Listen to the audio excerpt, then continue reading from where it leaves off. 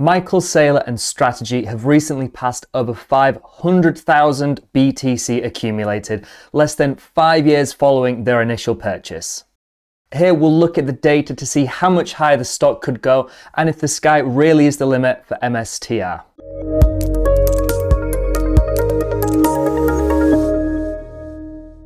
Today we're going to be looking at whether MicroStrategy, or just Strategy now, will realistically surpass $1,000 in terms of its stock price, and where better to start than the new Treasury company analytics page we have here on BitcoinMagazinePro.com. As you can see at the top of Bitcoin Magazine Pro, there is now the Treasury tab, which if you click on will give you all the information and data you need to know surrounding MicroStrategy, from everything from Bitcoin holdings to the net asset value premium, stock price yield, absolutely everything you'd ever need to know when it comes to valuing MicroStrategy and taking into account their BTC accumulation, which, as we said, is now over 500,000 BTC. We can see all their accumulations here, and they currently have an average accumulation price of somewhere around $66,500, so a healthy level of profit there. What we can scroll down and see is something that's going to be pretty important to this video, which is the premium to Bitcoin NAV. And as we can see, if we just hover over this, it basically tells us the net asset value premium, or the total value of their BTC holdings, in relation to the underlying market cap of MicroStrategy. And we can see at times this reaches values as high as 3.4, incredibly high premium values there. And we can scroll down and see moving averages, volatility, etc. But like we said, today we're going to be focusing on whether MicroStrategy can realistically surpass $1,000 in terms of its share price, which is about a 3x from current valuations now. And first thing we need to consider is, of course, they have 500,000 BTC on their balance sheet, but of course they've accumulated hundreds of thousands in just the past year alone, and they have strategies to try and accumulate even more, such as their Stack at the Money stock offering. And we can see this is aiming to raise about $21 billion, again with the underlying goal of accumulating more BTC. They also have the Strife Perpetual Preferred Stock offering, which has already raised about $711 million. And once we take all of this into account, try and kind of factor in how much BTC additionally MicroStrategy could accumulate, it could be another hundreds of thousands of BTC. But what I've done is actually take all of this into account and create this rough dashboard that'll kind of give us some underlying expectation of where the stock could go.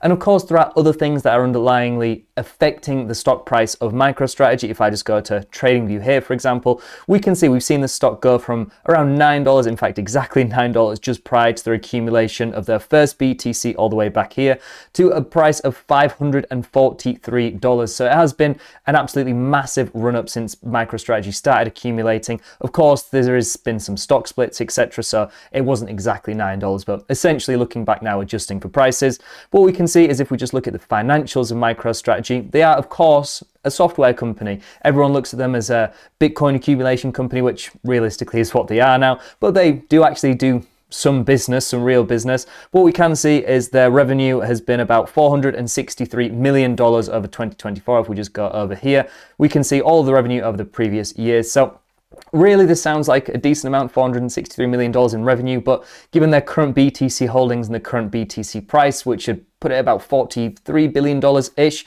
it'd take around 100 years for their underlying software business to make up their BTC holdings in terms of revenue. So we're going to ignore a lot of this, and as well as this, the corporate bond offerings that are offering yield and future expiry for those bonds, they're really difficult to try and price in. So we are going to be trying to value this MicroStrategy stock purely based on their BTC holdings. So the way this works is, what we can see here is the Bitcoin price up here in the top, the MicroStrategy price currently at $335, their current holdings, 506,000 BTC, and the current premium based on their underlying amount of available shares. So what we can do is just multiply this MicroStrategy price by the amount of essentially the circulating supply of MicroStrategy, and then compare that to the valuation of their BTC holdings. What we can do down here is actually look at their holdings compared to the net asset value premium. So currently, as we said, it's 500,000 and there's a premium of about 1.69. So somewhere in between these two would give us the underlying price of MicroStrategy if BTC was at $100,000. What we can do is just, as an example, change this to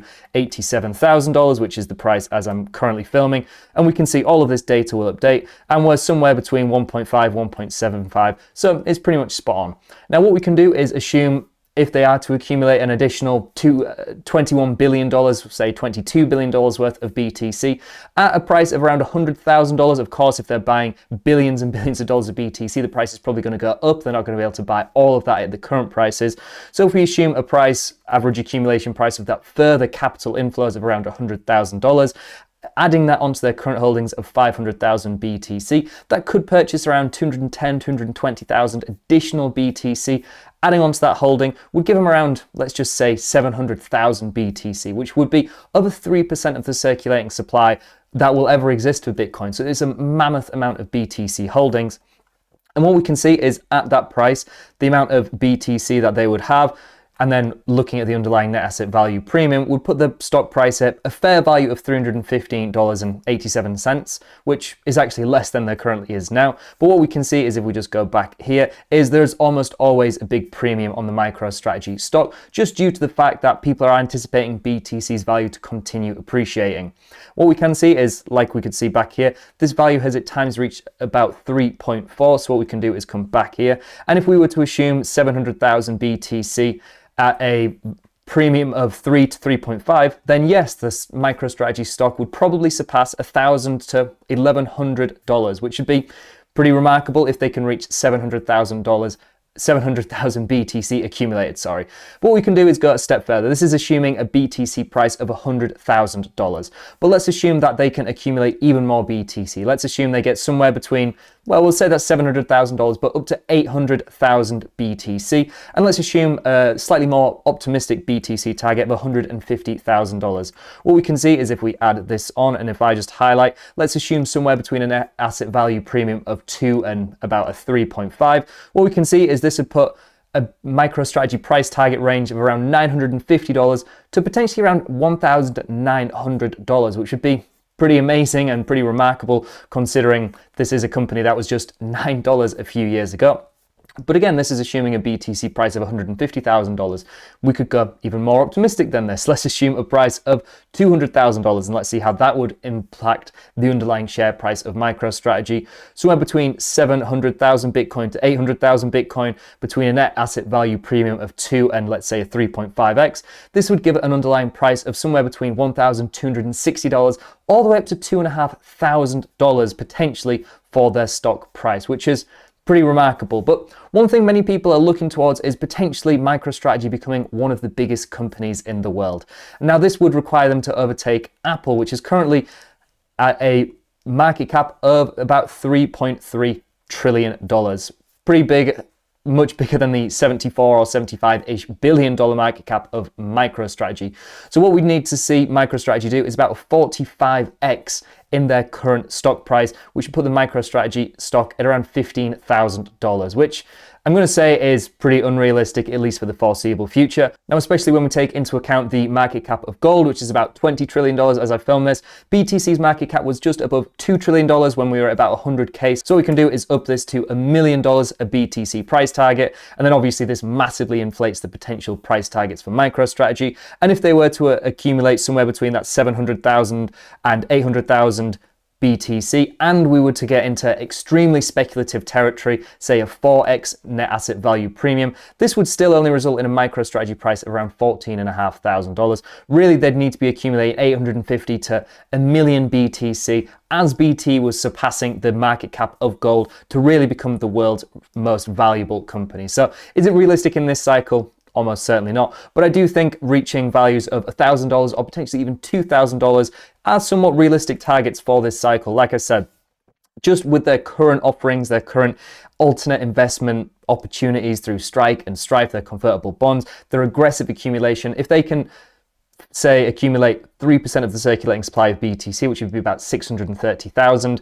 and we see a speculative price of say 200,000, or we'll go a bit more conservative, we'll go $150,000, and we see a net asset value premium that we've already seen in this cycle around a 3.5x, then that would still result in a MicroStrategy price of about $1,500. So I do think the upside potential for MicroStrategy is still absolutely massive in this cycle. But one thing you do need to take into consideration is the correlation between MicroStrategy and Bitcoin is practically 1-to-1. So if we do see Bitcoin begin to struggle, we're likely going to see MicroStrategy struggle. And if we scroll down down, considering the added volatility that we actually see in MicroStrategy compared to BTC. I mean, just looking at the 3-month volatility here, we can see over the past few years, Bitcoin's 3-month volatility peaked at 3.32%, as MicroStrategy's peaked at 7.56%. So bear in mind, you will have to potentially endure considerable drawdowns through BTC and ultimately MicroStrategy bear cycles. If we just look at the previous bear cycle, for example, BTC had about an 80% retracement, whereas MicroStrategy was down around 90%.